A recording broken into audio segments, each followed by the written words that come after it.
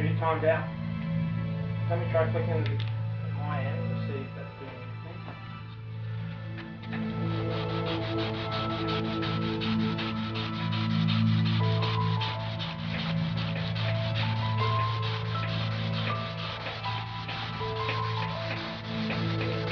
Trying.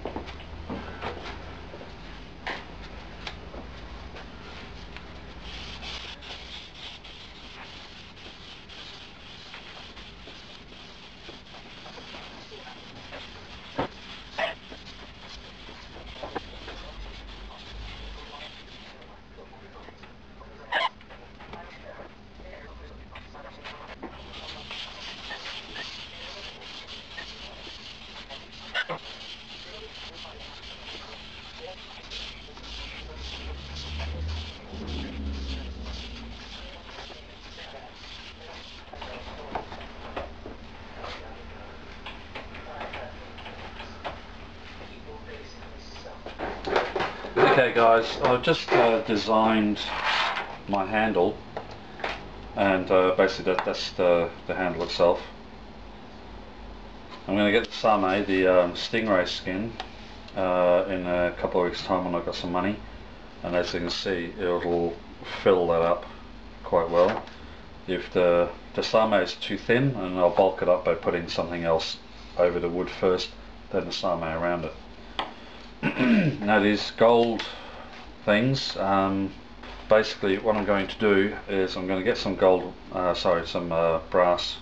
wire, and I'm going to twist it, make it into rope, probably about the thickness of this, and that will then be wrapped around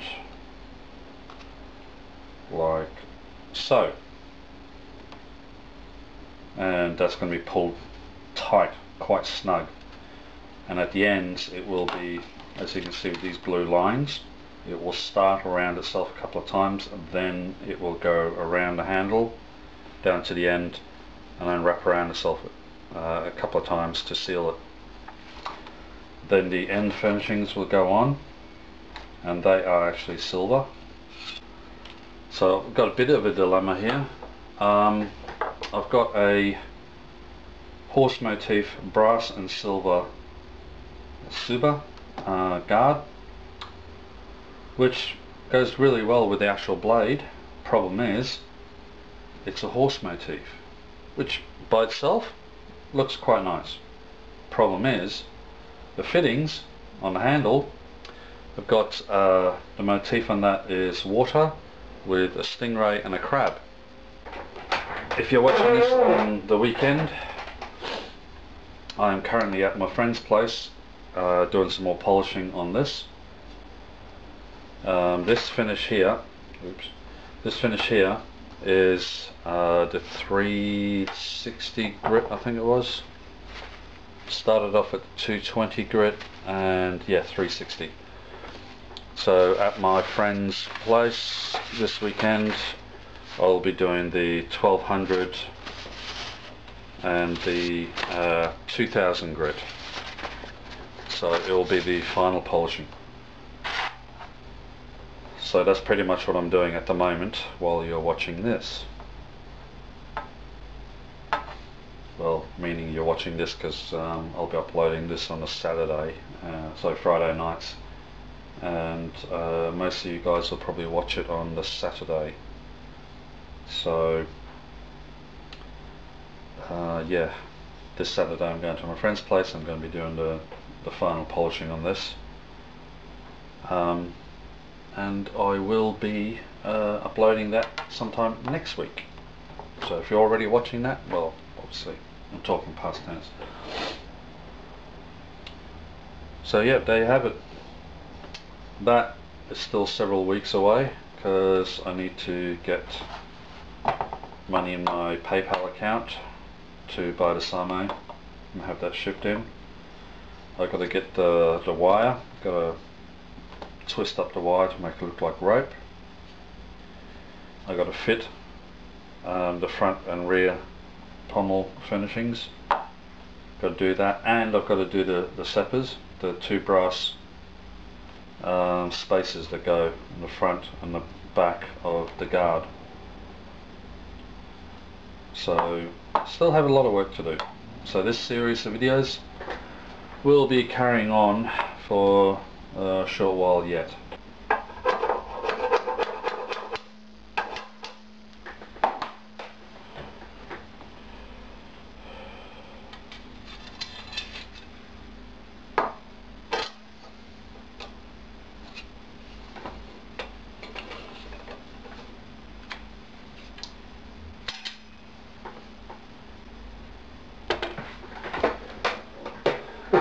As you can see here,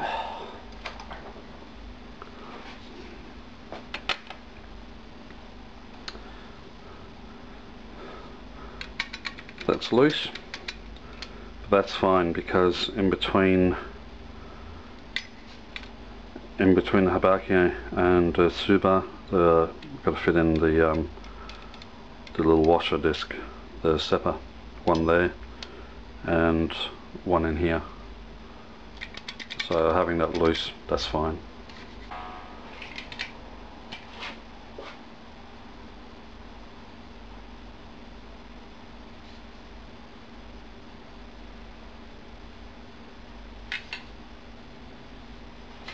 Just have an idea, hold on a second guys.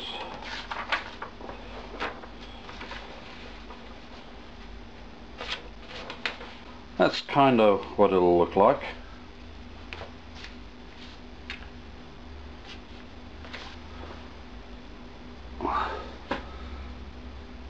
So that gives you an idea.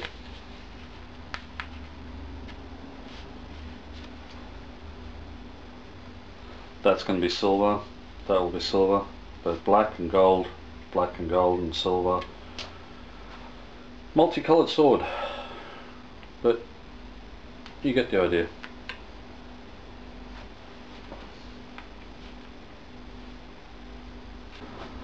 And at some point down the road I'll be making a new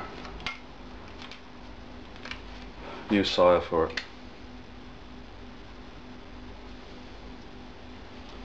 The super is backwards. I'll fix that. Let's see. Carp and a crab. Now they're actually being used on my chrome replica. So for this one I'm thinking just for the time being I'll just use the parts that actually came with it, and I'll show you why.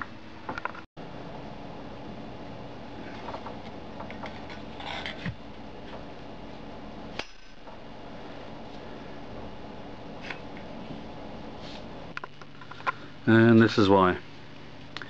They already fit, so I don't have to worry about resizing anything. They are brass gold colour, so they match with the guard. Guard being the horse. They've got the Japanese cherry blossom motif on them. So with the orangey red of the copper and Tsuka being going to be black with the brass wire going around it, I think it'll look nice until I find something better. So I think I'll go with that just for now.